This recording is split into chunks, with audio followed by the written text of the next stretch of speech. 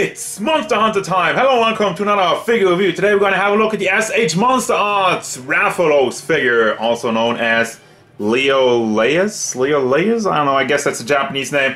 I'm a Monster Hunter scrub. I don't really know much about the line. I don't really know much about the games. I bought this one for a friend.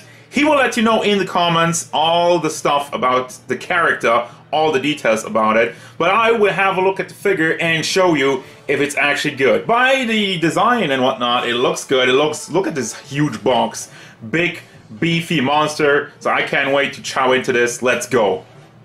So I didn't straighten this one out. I tried to do the pose from the pictures and whatnot, where he's really kind of hunched over, and I guess that's how he walks around. So what I'm showing you the size with this one is a bit complicated. I'm going to show you like the length of the wings, if you just got them like that, goes over 30 centimeters. My ruler does not match the size of this one, so over 12 inches tall. Well, wide, more precisely. Let's see, if I look at the entire body, also to the tail, that also goes like basically 30 centimeters. From head to toe, head to tail, it's like 30 centimeters or 12 inches tall. But I guess in this scenario, the size comparison will do a lot more for you. There's Figma Jolter, S.H.MonsterArts Godzilla, the D-Arts Charizard, and some collectibles Darkside. I gotta say it, these Monster Arts figures, they're something different. I mean, the amount of detail and the clean paint job on this guy is fan-freaking-tastic. Let's have a look at the face. You got like light blue eyes and tiny, tiny teeth. Look at all the detail in there. Look at how cleanly the eyes are painted. There's a tiny bit of bleeding on there, but god damn it, I don't care. It looks amazing. You got like the black and red.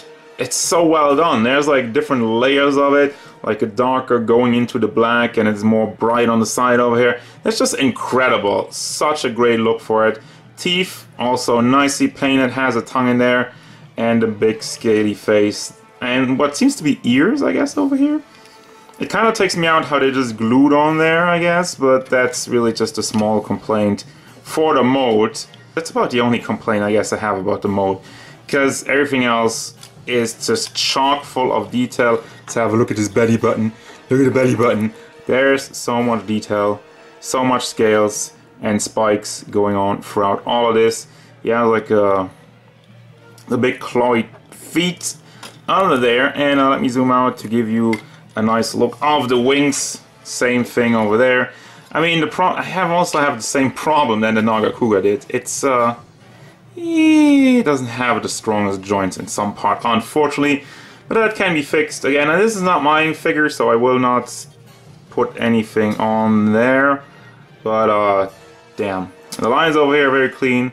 They are pretty sharp. I say that because like sometimes if you use too much paint, if it's too thick, it's rounded at the edge. I had that with the Batman figure, where I thought the bat symbol had trouble because, you know, some parts of the bat wings were too much rounded. No problem here. Also, you do get different wing parts. I just want to say that. We'll get to the accessories in a second, but you do get more for some aerial posers. Have another look at the back and the big spiky tail. I don't even know what's going on over there, but I guess this is probably another thing which he uses to attack. I mean, that's basically it. Just, I could look at this for hours, honestly. I'm really impressed with the paint and the mold. And there's really zero complaint there. So one thing about the articulation is that it really takes some playing around, but basically everything is on ball joints, just like with the Nagakuga. And also the mouth. I have the mouth open right now because it's kind of fiddly. You have this piece which will get into the way, and you're not getting the big range of the mouth, but if you push it back, you kind of can move it up all the way. So you got that. Head articulation is on a ball, but it is completely blocked. They didn't really leave a lot of room for that as such. I don't really get that much. Neck articulation, there's a ball joint in here, and I think there's also one in the middle on the head itself, but again, not really having much room, so it's mostly a swivel. And then there's one over there, and if I try to segment these, and that's pretty much, you do have some kind of an arc which you get out of it, but it's not the greatest because Well, I'm saying not the greatest. It's actually pretty good, but you're thinking like with the ball joints in there, it would get a little bit more, but it's a bit blocked, so I'm not giving it crap for that, because also the neck itself over here, look at this one, look at this. If you pull it down and up, and it does go side to side. I mean, that's one of the most impressive parts of the entire neck movement. And you also have an amazing crunch in the chest area. Pull that, straighten it out, right? And then you can really rotate it pretty much all the way down to really give them the hunched over pose that you need. Can rotate this around, have a nice cover up over there, and then in the shoulder, the elbow, never mind, I'm mixing up my shoulders and elbows again, don't know why that's a thing. Mostly is a hinge, and then for the wings, now this is where it gets a little bit more interesting, I guess. So this one just popped out, so that's funny. The one thing is, like, it doesn't really hold up over there. You have some double balls. You have one ball in the wing itself and one in the shoulder, in the arm, and you can rotate that around, bring it up, but as you can tell, it's not really staying in pose, but you have some wiggle motion. Now this one is connected with two ball joints. If you got both of them in, you basically got nothing. So I say it's funny that it's just kind of disconnected over there, because then you get some motion, but if this ball is back in there, you're not really getting anything, and it's just popping out now. Okay, cool. So that's not fun. Also, it's kind of like trapped in this groove over there, which is the same thing with the lower wing over here. It's just connected via one ball in there, but because of the groove, you're not really getting much. It's just like wiggling around a little bit, but kind of pointless, but it's just giving you, I guess, the option. Also, the chest area, you have some side-to-side movement, not really all the way, and I'm trying to do this gingerly, just saying. I don't want to break off any more wings, and I don't like because I don't like this one being disconnected. I already broke something off with the Nagakuga, I don't want to repeat that. Then you have the leg, moves forward, side to side, rotation in there, and you have another ball in here, up, down, and bring this up and down and off. Okay, careful. I'm sweating a little bit. Then you have the feet, articulated toes, you could say, individually. Kind of hard to get this to move around, and like this entire piece in there kind of have like a toe swivel, I guess. And then you have another one in there. This is also swiveling around, and this kind of one in the back also on the ball. And for the tail, let's see, ball joint in there. There's like, let's see, I think there's one on each segment of the tail. As such, I'm just gonna try to rotate all of this out, get like a nice angle, get like a nice arc with it. So you got one over there, one over there, one over there. Also has some wiggle motion, does tilt side to side. And you got that. I really want to know, like, I think there is almost each and every one of them. It's pretty good. Oh, also the back part of the tail. No, there's none over there, but there's one over there. So lots of ball joints, and like I'm saying, it's kind of hard to show you all these things because I really feel like it takes some playing around, and that's probably the biggest challenge, and also not breaking anything. I don't want to break anything, all right?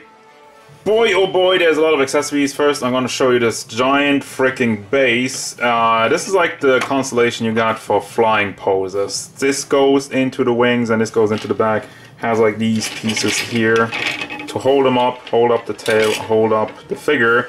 The best way for me to show you this, I guess, like this is one constellation for putting him in like the more natural pose. You just take the small pack over there and you have something to hold him up in the neck area, and then you have the two kind of clips to go on the wings, and then you have for the flying pose, use all the stuff, all the things. You got something to kind of slide on his back, something to hold up the tail, and then the two clamps to hold up the wings. That's going to be interesting. Obviously I'm going to try that out, see if I can get it done, but here's like the other pieces. This one goes into the neck, this one holds up the tail, or the neck if you get in a sit-down hunched over pose.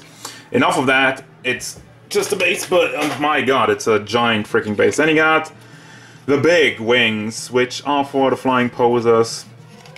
It's really like more stretched out, gonna make him look even freaking bigger. I'm honestly can't wait to put that on. Gonna see how it looks And then you got also these to replace them with the front part. So basically what you replace is these two and make the bigger ones in there. And then you got a fire effect part, which is just kind of slide into his mouth. And that's about it. Final thoughts, and yes, I got him into more of a neutral pose, and I didn't want to use the base for it, just to show you it is possible to balance this thing. For all the other pictures, well, most of the other pictures, and most of the other poses, I usually use the tail to balance them out. Just put the tail on the ground and there's no issues. But here, you can actually balance him on his chicken legs without the help of a base, which I think is super impressive, and that's already one thing that this guy does a lot better than the Nagakuga. The Nagakuga was really, really hard to balance, really floppy in some joints. And like with this one, the only floppiness I feel in the joints is really with the wings, the top part of the wings. But again, that can be fixed. So honestly, what do I think about this figure? It's very simple. I love this. I love this. Oh my god. Like, okay, he does come at a price. He's not cheap. The mold has tons of detail. Like, I couldn't get enough of this. I just took some pictures upon pictures and a photogenic monster, and the paint job. The paint job is amazing. Don't have much for accessories, I guess, but really the most important part, I guess, is the big wings to get him into the flying poses, to make him look even more impressive, even more huge. And by the way, I kind of did forget, you can move the tongue around. You have that just on a ball, if I can demonstrate that. Yes, the fire just kind of slides in, if I can get in there. There you go. Can move that side, up and down. So you have also that, but now let me try to sit him down slowly, carefully. I say you can balance him out. It's not easy, but it is possible if this spinny thing would stop spinning. Thank you very much. Just get that. Just get him a little bit of a tuck. And then he balances again. There you go. Just prove that on camera. Now the spinny thing goes the other way. I don't know why that's it. So anyway, I do recommend this figure. It is absolutely amazing for Monster Hunter fans. And even if you're just a fan of cool designs, if you're a fan of monsters and kaijus, even though it's not really kaiju, but you know. So that's gonna do it, guys. As usual, thank you very much for watching. Don't forget, if you enjoyed this review, hit it up with a like and subscribe to the channel so you can stay tuned for more figure reviews, card game stuff, and whatever Rathalos wants. Like less floppiness in the wings. Also, the arms are kind of, I mean, it is pretty heavy, but it's okay. It's okay.